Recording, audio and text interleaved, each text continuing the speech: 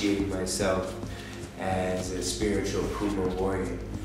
And so this morning I woke up with the sun, before the sun actually, around about the same time, which has become abnormal for me. I've been sleeping in, caring for a baby, doing a lot of things that have, you know, been new and energy using.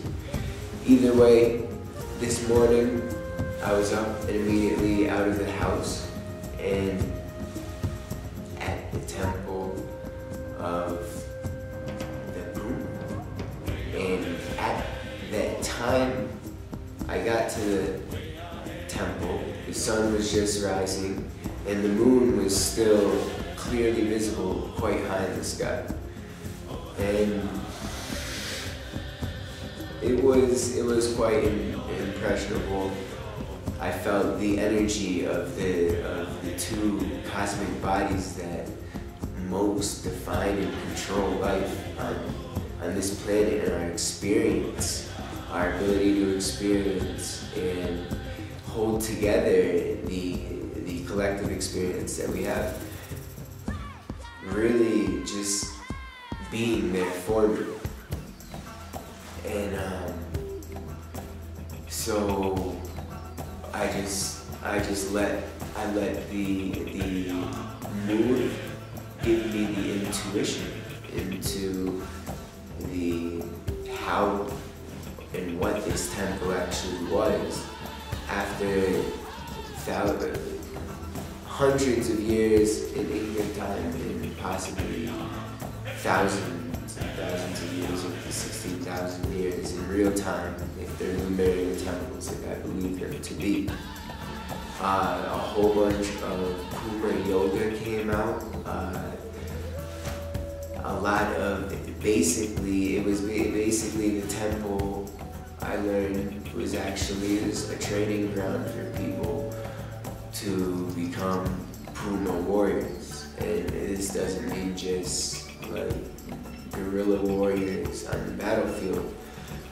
This is a spiritual energy as well. It is definitely a second chakra energy, but also pulls from the root chakra, adds to the third chakra.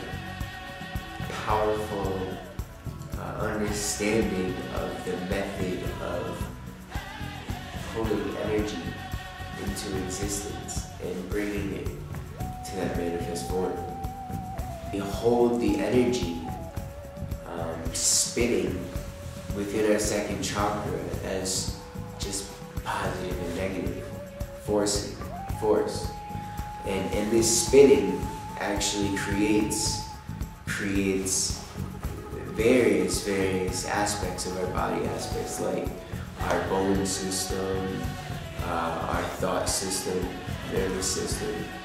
So this spinning creates the impression of what people might understand as the air element. Basically, giving my salutations to the sun on this kind of platform, round giant rock at the bottom of the temple, was really like just kind of saluting the ultimate power that exists for us to connect with, and accepting that ability to connect with that, and that the connection exists and the energy transfers. And so that's how it connects with the root chakra, this whole Puma Warrior thing. Getting sun energy, which is reflected to us from the earth. It still comes in through the root chakra. It's material, but it's sun energy, it's light energy. This is a very, very high-end energy to absorb, light energy. You could contest that it is the highest of the energies, but always and never is highest and lowest. Really should not be in our belief system, because that limits reality and that limits ourselves. So I did those sun salutations. I got opened the connection, made the connection with just receiving this force, this energy of light and heat from the sun. And then I moved up to do various balancing acts on these thin rocks that rounded up towards this point, where then I did this kind of like low down, so using like the hip kind of a balancing yoga thing before jumping, having to jump this gap